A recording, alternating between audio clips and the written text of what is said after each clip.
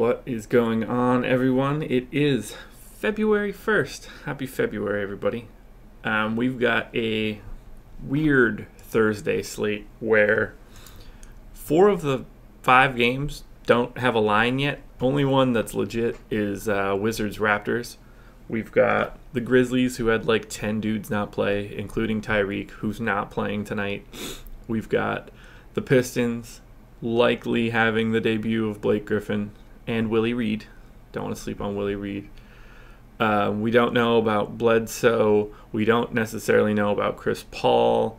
It's just going to be a lot of weird stuff going on. So hope you guys liked the intro. Big thanks for that. I've been meaning to get this running and then realized that I could have been doing it the whole time, and the thing that I needed to do, or the thing that I thought I needed to do, I didn't really have to do. Last night went okay. This is not my history. So where is it? So I doubled up in the dime, finished just over the cut line. I had 313.8. Man, I wanted to get to Peyton. I just couldn't figure out how to do it. I knew obviously the Lakers would be a good matchup for him, but not like that. So kudos to the 8% that got Peyton. I was part of the 60 that had Rozier going for 11x. Very happy about that. And then I went Dennis Smith Jr., who, man, I expected a better night, but if you're going to get beat by Phoenix, I'm just happy you got to 31.8 if the Suns are going to beat you by 14. Really, really happy with my transition to Batum. Didn't necessarily mean as much for Kaminsky. I was looking to stack both of those guys since they've had some positive correlation in the past, but getting Batum at well above value is makes me happy. Nailed Wade above value. Brandon Ingram is the one that's really weird to me. How does that dude, I just expected so much more scoring from him. Against the Magic, terrible D, and then they just go out and lay an egg and get beat by 22. So I guess that probably doesn't help. LeBron underperformed. He was just sort of an artifact of the slate. There wasn't enough high salary guys out there, and with enough value out, you kind of just ended up on them, or at least I did. Apparently that wasn't the right play regardless. 61% of the people agreed with me, though. Kaminsky was perfectly okay. Portis did exactly what I was expecting. And then, you would have liked to see a little bit more out of Embiid. I'm really surprised that they actually lost to Brooklyn. But it's hard to complain too much about, that 48-point line. The main guy you wanted to be on last night, though, outside of Rozier, CJ McCollum, 50 points, like 50 legit points. Put up 59 fantasy, so he's the linchpin to get you to places you needed to be. Let's dive in here now. So first up, Pistons and Grizzlies. I didn't copy over the Clippers shooting stats, so Blake's is going to be wrong, but we're not really worried about it right now. Blake is 8,700 on FanDuel, 7,900 on DK. I'm totally cool with having Blake tonight. It's weird. I don't know what to make of the Grizzlies, and we'll get to that in a second, but there's so many guys in and out of their lineup. You would think that this is a perfect transition for Blake to be able to just, it's basically like a practice game. It's a scrimmage for Blake Griffin. To be able to play the Grizzlies at home, your home opener for your new team, a team that's in just absolute disarray. You couldn't ask for much more. I don't think that I'll be in the minority when I say that I like him as a 2. You need him to get to 43. That just feels like, unless we hear something different about his playing time, I love it. I don't think that I'm going to be in the minority, though. I think he's going to be a very, very popular play. Right now, I have the line set at Pistons favored by 8 at home. But again, that game and then the 3 late games all need to be will all need to be adjusted once news comes out, because I had to make it all up. Next up is Drummond, 10-2 on FanDuel, 9-4 on DK. So we'd be looking for 50. Obviously had the big one 2 nights ago. He's had 2 big ones in the past 2 weeks, multiple 50-point games. I like him as a 3. I'm really anxious to see how they play together. After that, I don't see a ton of value out here. Stanley Johnson at 5,200, 5,400 on DK. I just don't trust him. Like, he's... When Blake wasn't playing, it was one thing to look at Stanley, but he's not the type of guy that's really going to demand the ball, and bringing in a guy like Blake and a 32% usage rate, I think Stanley's going to go back to being a bit player. So I'm not looking at Stanley. I would look at Ish on DraftKings. I'd say that he's a 3 on DK. And I don't really want any other part of the rest of this. And now here's the weirdest part of it all. We go to the Grizzlies. I have them at a 99 implied total, which would be last. I expect them to be last, regardless of where that line ends up. But this is just a shot in the dark. I'm assuming that Chalmers is playing and James Ennis is playing. We don't have any news to the contrary on most of these guys. It's like 7 guys on the team are questionable. So as news comes out, I'll try to get updates. But, this is going to be my best guess for right now. Marc Gasol, 8,200, 7,600 on DraftKings. It seems like a situation where I wouldn't want to touch him. He's... needs 40 and change for value. He did it last night, and he had a 55-pointer a couple nights ago, but otherwise he's not been there. I'm not going to focus on him, but I will say that he's at least a 4. It's hard to, with his talent level, it's hard to just disregard him completely. But this team is barely an NBA team. It's basically Marc Gasol and the D-League All-Stars. Jarrell Martin continues to be a decent value. I've got him at 29 minutes, so if anything changes in that regard, he'll tumble down in a hurry, but he's just a 3 for me. Same for Andrew Harrison. I'm trying to think. These are some of the guys that should be playing one way or the other. Only other guy I'd really want to look at would be Wayne Selden, and he's just going to be a 3. Other than that, I think it's difficult. Well, I'll say this. If Chalmers is playing, I would say that Super Nintendo Chalmers can be a 4 on FanDuel. But just don't take any Grizzlies. It's probably your best bet. To the Wiz now. Wizards 105.5 implied total is 6th. They're 3.5-point underdogs at home against the Raptors, and this line is legit. So we can move forward thinking this information is correct. Bradley Beal, 8,500. You're looking 42. Should probably switch to Memphis, or switch from Memphis. He can get there, but this is a pretty tough matchup for him. Not really the best for his shooting profile either. I'd be surprised if I had him. I'm going to assume that there's a shooting guard on the opposite side of this that will look a little bit better, but we shall see. Otto Porter is 7,100, 6,600 on DK, so 35 for Porter. He did that in the last one. And he had another 40-pointer earlier in this 2-week stretch. So again, I would be willing to put him at a 3, but Nothing's really looking amazing for the Wizards tonight. I would look at Markieff Morris, though. 5,700. His minutes have been up. If he's going to be playing over 30 minutes, I've got him at 30 on the dot, but played 37 in the last one.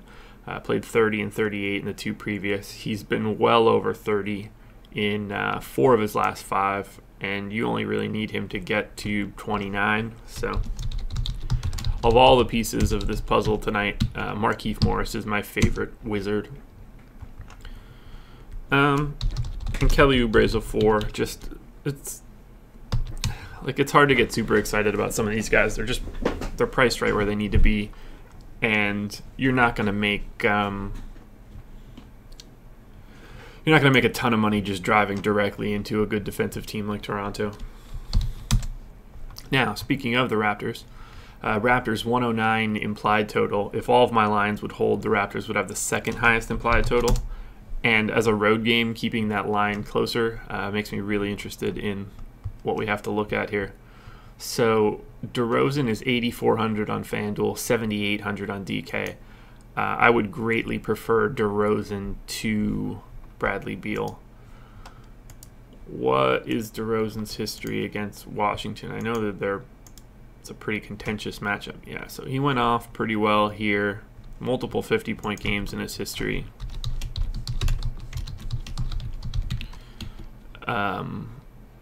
And just not having Wall there changes the way that Beal will play defense too. So that'll be something to keep an eye on. DeRozan's just a 3 still, just because it's so hard for him to fill out that box score with anything other than points. And I can see a couple different people for Toronto getting it tonight. So I'm assuming I would end up with DeRozan, but I can't just say like he's an amazing play for me tonight. Now Lowry, on the other hand, I like a lot. 7,400 on FanDuel, 7,300 on DK. So we're looking for 37. He's only done that once in a 50-pointer about a week ago. But I think this could be a really good spot for him to break out. It's a lot different going at Satoransky or Tim Frazier compared to John Wall. So Serge Ibaka is 5,600 on FanDuel and 4,900 on DK. That 4,900 price on DK is kind of crazy. 28 would be value for Ibaka. He's done it in the last 2. I don't love him on FanDuel, so he's a 4. If he had been playing even slightly better, I think, well, I mean, granted his salary would probably be a little bit higher, but you could make a case that Ibaka should be in the 2 range for my tiers, but he hasn't had any games that like pop off the page. If he had one fairly recently where he went for like 35 or 40, I'd feel a little bit better, but it seems like he's just not asserting himself enough. And then let's take a look at Jonas, is the last guy I want to look at here. 6,300 on FanDuel, 5,600 on DK. So we need just over 30. He's done that in 3 of 4, a 34-pointer, a 61-pointer, and a 47-pointer. He also had 39 about 2 weeks ago. So he's been all over the place. Jonas Valanciunas. Get it? He'll be just a 3 as well. On to Minnesota, which should look the best. 110 implied total, 110.75 implied total. That would be first on the slate. So Wiggins' salary actually went down. He's now 6,000 flat on FanDuel, 6,000 flat on DK as well. So you need 30. Didn't have it in the last one, but back-to-back 30-point games previously. He had a 31, a 41, and a 35, all of which happened without Butler. But he was still trending upwards even prior to Butler's little injury spell. So I think I would, I highly recommend Wiggins tonight. Gets to the line at a good bit. Milwaukee puts people on the line pretty regularly. can't go full bore 2 just because of his status on the team. There's too many other, you know, like it could just be a Towns night, but I like all of Minnesota, especially if Eric Bledsoe's out. Jimmy Butler, 8,900 on FanDuel, 8,600 on DK, so you're looking 45. Hasn't done it since he came back, but 2 games in the 40s and a 39er. It's not as if he's just missing in action. Again, just a 3, though. It's hard for me to get super crazy so far. Then Towns. Now, Towns should just eat. So should Gibson. 9,300 on FanDuel, 87 on DK. What's Towns' history against the Bucks? They don't play all that often, I'm sure.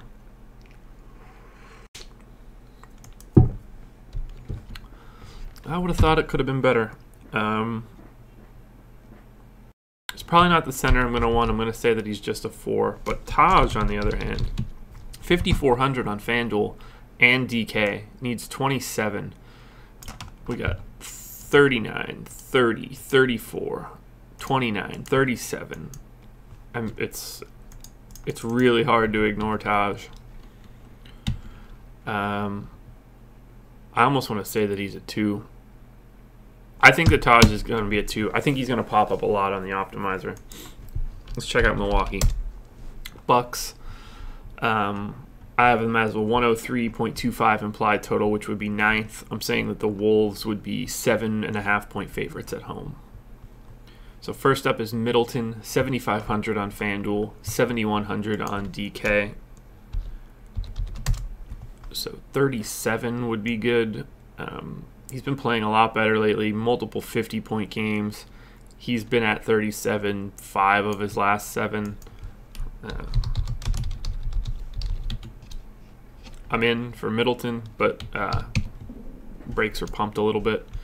Giannis, flat 12 on FanDuel is so high. You'd need 60 in that case. 10-4 on DK. I don't know if there's going to be enough value on the slate to be looking to Giannis.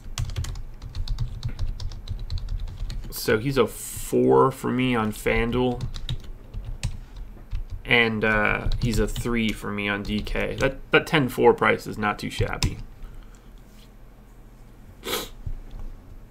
But Brogdon is the guy that you want to pay attention to. I'm assuming that Eric Bledsoe is not playing.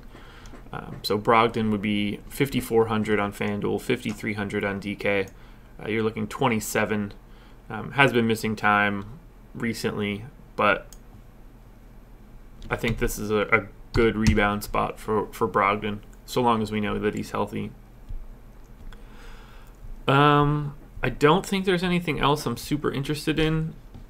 Henson, in a way, looks good. 5,500 on FanDuel, 4,900 on DK. You need 27. Always generally in that area. I'm going to say that he's just a straight 3. But that 4,900 on DK probably fits pretty well with the ability to use multiple centers. To the Spurs now. I've got them as 2-point favorites at home against the Rockets. Who knows where that line actually ends up. Somewhere in that area, though. And this would be a 107 implied total.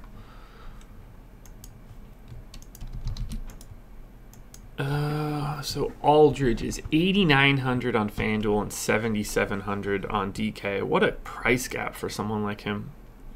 That's 45, which he has only hit. Well, he hasn't hit since he missed on the 24th. But prior to that, I mean, 4 out of 5. If they played it all this year, I'm sure they have. Okay, didn't have it in December.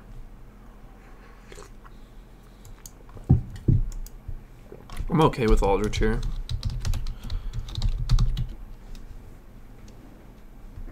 So let's say Aldridge is a FanDuel 4, DraftKings 3. And he's pretty close to a 2.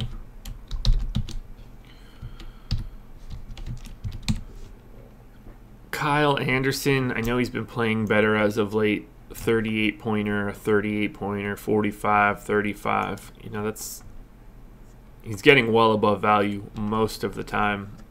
I'm still a little nervous just because of his lack of scoring. Only gets 34% of his fantasy points from points themselves. That always scares me. But it's also good for GPPs because if it's a day that he's scoring, you should expect a pretty big night.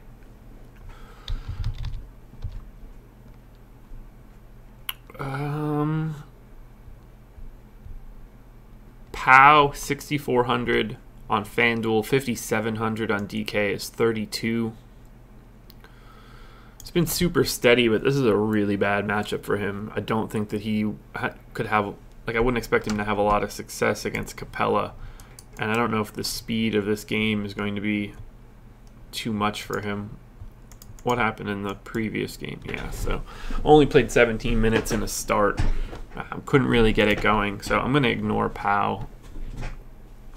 I think you'll probably see a lot more Aldridge, and Bertans could be someone that looks a little bit better in a GPP scenario. Not somebody I'm going to focus on, but just if you're trying to go through this game in like a game flow kind of way. Not a ton of value out here. I don't really want Murray,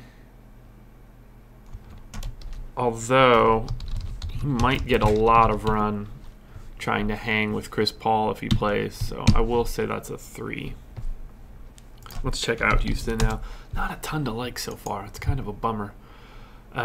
So Harden is 11.5 on FanDuel, 11.4 on DK. As we all know, his most recent game was a 98.5 on FanDuel, 100 and change game on DK. Played 46 minutes. You know, Eric Gordon got hurt. No Chris Paul. I assume they're both in tonight. Harden's a 3 for me.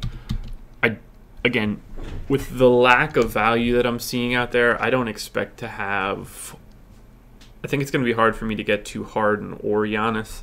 I think Blake will probably be like the high range for me. Chris Paul is 9,700. You need 50. Coming off the injury against the Spurs, a great defensive team. I'm just not even going to look at him. I'm not interested. Eric Gordon is 5,400 on FanDuel. If he can play, I like him at that price. But the one guy that I really want to pay attention to, and I need to look and see how much he played the last time. He got 25 minutes. Okay, it's nothing crazy. Has played well against them in the past. San Antonio, not exactly spectacular against centers. I like Clint Capella tonight. 6,700 on FanDuel, 6,800 on DK. So you need 33. Capella with 41 in the last one. He's at another 41, some 39s. He's more like a 2.5 for me. That's probably it. Last game on the slate, the Denver Nuggets hosting the Oklahoma City Thunder. Again, no line. I've got the Nuggets favored by 3 at home. There's some interesting stuff for the Nuggets, particularly on DK. So Gary Harris is 6,600 on FanDuel. He's 5,800 on DraftKings. 33 would hit value. He's sort of all around that lately. I don't love the idea of Gary Harris, but Denver is a very interesting DraftKings team. So Gary Harris is going to be a 3 on DK. Then we go to Will Barton, also 6,600 on FanDuel, but 5,500 on DK. So 33 is the value mark for FanDuel. He's been a little bit steadier, I think, than Harris has been lately, but he is in the exact same scenario. But he needs 33 to hit 6x on DK, which he's done 3 times in his last 8. So I'm going to give the same sort of shout out for Barton, 4s and 3s, but Barton is a little bit closer to a 2 on DraftKings. Now Jokic, 9,500 on FanDuel, 8,100 on DK, which is just ludicrous. He's just under 50. Not the best game in his most recent one, but he's been in the mid to high 40s quite a few times. He's going to be a 3 for me on FanDuel and a 2 for me on DK. That price is just insane. For a guy that can go to as high of a place as Jokic in a given night, 8,100 is just a really insane price point for him. I would be fine with Jamal Murray on DraftKings as a 3. He is 5,700 there. I don't want any part of Wilson Chandler, and I think that Trey Lyles is pretty well priced at this point. So I'm going to say that he's just a straight 3. There's not a ton of extra value in him. But, you know, his floor spacing will fit pretty well in this game. And then finally, your Oklahoma City Thunder in Denver. 3-point underdogs by my watch. We've got Russ at 12-3. 11-3 on DK. It's another. I just can't imagine getting to him, particularly in Denver, where, you know, altitude can get you. I mean, I know that Russ has like an unlimited gas tank, but I'm going to say that Russ is just a 4. I can't get too crazy. It's like 60 would just be a ton in this case. I just don't know if I'll have the salary to get there, but I think he's going to pop up on the optimizer a little bit, and more than a little bit, actually. Paul George, 8,200 on FanDuel, 7,500 on DK. Need 40. He's done that 1, 2, 3, 4, 5 out of his last 8. I have the hiccups. George looks good. This is a really good matchup for Paul George. I don't think there's anybody that can really deal with his style on the opposite end of the spectrum. So I think George will probably be a focus of mine at small forward. Steven Adams is 7,000 on FanDuel, 6,300 on DK. So to get to 35, which he's done in his last 2, he's been over 30. Oh my God. So Steven Adams' last 8 games, 35, 35, 30, 32, 30, 40, 34.5, 34. That is about as steady as it gets. Put him in as a 3. Feels super safe. And then finally, Melo. 6,200 on DraftKings. Nope. 6,200 on FanDuel. 5,800 on DraftKings. I don't know why I'm typing Oklahoma City in there like I'm starting over. Melo needs 30. He's done it 1, 2, 3, 4, 5 times in his last 8. Again, just a 3.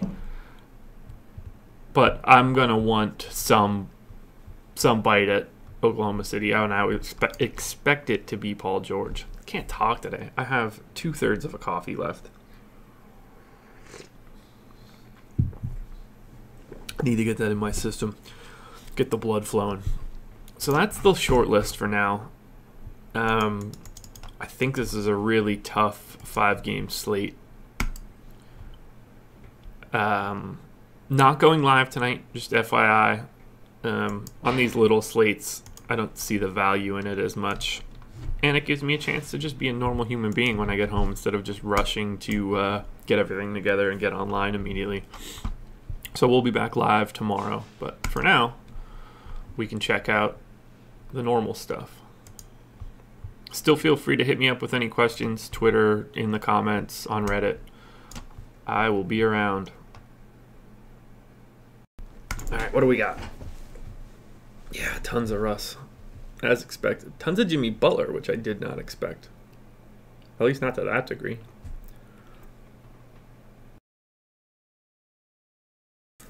Okay. Tons of Russ and tons of Jimmy Butler. That's crazy. So Blake and Taj are my two keys at power forward. How does that shake out? Blake is first, Taj is third, so I think that'll be the best place to start. And if I do that, I could almost guarantee Russ. I wouldn't want Teague. I think I would want Kyle Lowry. But if I take Lowry, I'm almost assuredly getting Teague unless I go Harrison. Lowry, Harrison, Beal, Brogdon, Johnson, Chandler, Grid. No, that one's not happening. So Lowry might be impossible. But I don't really have many other options. So if I go Russ, like it's telling me to do, really wants me to go Sterling Brown, which also not going to happen.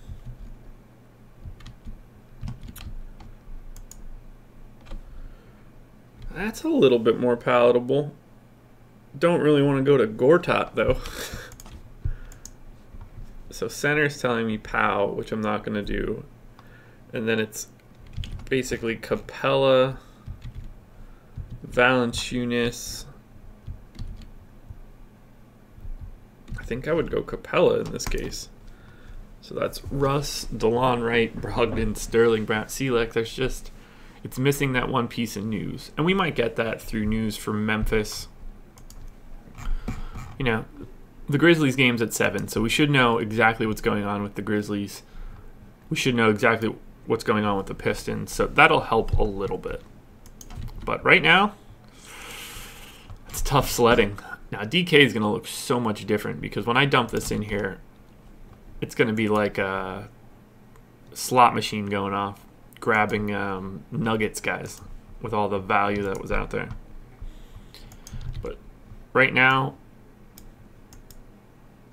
FanDuel is super tight.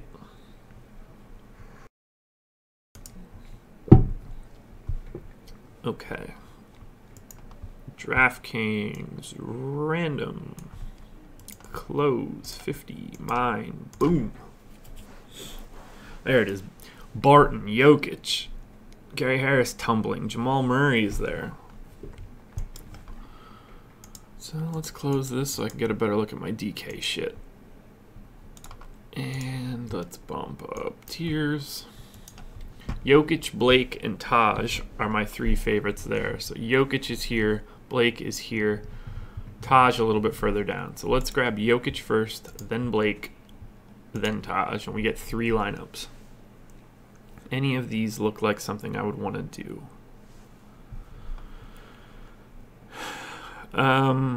Ish, Gary Harris, Barton, Griffin, Adams, Teague, Gibson, Jokic, I think would be interesting. I think this one's interesting as well. I don't necessarily love the idea of going 3 Nuggets into Oklahoma City, but I think I might just play on DraftKings tonight. Do one lineup in the dime to keep the single entry series going, and then play a little bit on DK. I think that'll be my goal tonight. So yeah, that is it. I hope you guys enjoyed the intro. I'm really appreciative for that. Now that I know what I'm doing, I hope that all came off okay. Slowly but surely gonna up the production value of this joint. Had to happen eventually. Appreciate you guys tuning in. So, you know, you guys know the drill. Like and subscribe. Check out Reddit. Follow me on Twitter. Check out my Patreon if you are supporting this. PayPal if that's more your deal. And won't be back tonight for live. Tonight's going to be my night off.